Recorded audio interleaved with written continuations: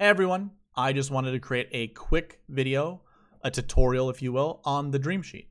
So if you've paid $5 to become a patron on Chad Eckert's Patreon, you obviously have access to the sheet. And if you're looking at it going, how should I use this? I'm here to provide a couple tips. So first and foremost, I have a filter on this spreadsheet that should be available to everybody. It's called the Dream Sheet. Go ahead, drill down on that, and obviously it's going to provide a filter on all of the columns that are in this Dream Sheet. And throughout that, you can go ahead and, you can clear, don't worry, you're not going to clear the data. You're just going to clear the check marks that come with this. So you can go ahead and clear and say you wanted to find all the golfers that have a draw shot shape. This will filter out by the draw shot shape. So we can go ahead, select all, that'll bring everything back in and it'll remove the filter.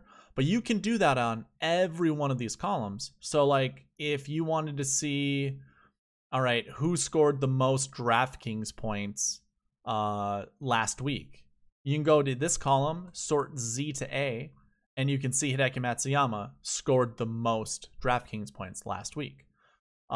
Likewise, you can go throughout any of these stats and, either filter, you can even throw a conditional on. So what conditionals are, if you don't know, you can come down here, scroll down a little bit. You can see all these greater than, less than type of things. We're on off the tee stats. So I want to find anyone who has greater than 0 stats, because that means they're gaining on the field, or they have been gaining on the field throughout their last 7 weeks. So if I do that, put that filter on, we're going to see nothing but positive strokes gained off the tee. And again, you can do that with all of these columns. And if you do have any questions, leave them with me. There's a nice little chat function right here. I can see, or we all can see who leaves and who enters, but we can also leave questions. So if you do have any questions, you can find that right by all of our names. It's called chat. So show chat. You can go in here, type whatever your question is. I am almost in the spreadsheet every hour of every day. Either I'm, providing a couple more updates, or I'm using it to look into it myself. So again, you have these filters that you can provide. You can also create your own filter. I think everybody has editing access.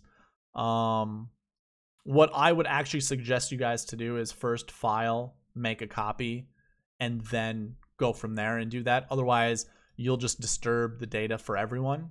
So it's always best to go and make a copy, file, make a copy. That way you have it for yourself and it's not shared with anybody. And you basically download the data that we have on the spreadsheet. So you do that. The other thing that I want to add is you can hide any of these columns. If you think they're nonsensical and it doesn't apply to you, like you don't care about value, you don't care about shot shape, you can go ahead and hide all of these columns.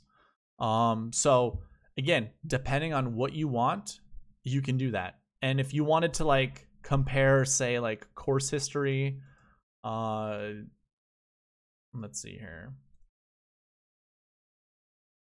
You wanted to compare bent grass average. There we go. That's what I'm thinking of. Let's go and look bent grass with recent form data.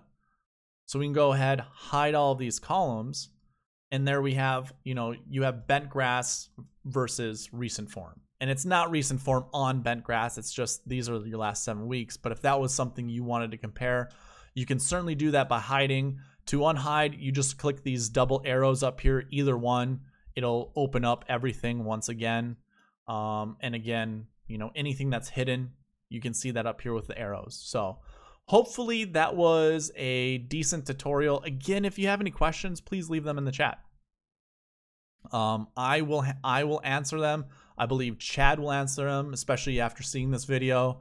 But yeah, we want to make this experience as easy and as nice as possible for you guys. So again, if you have any questions, just let us know. Okay.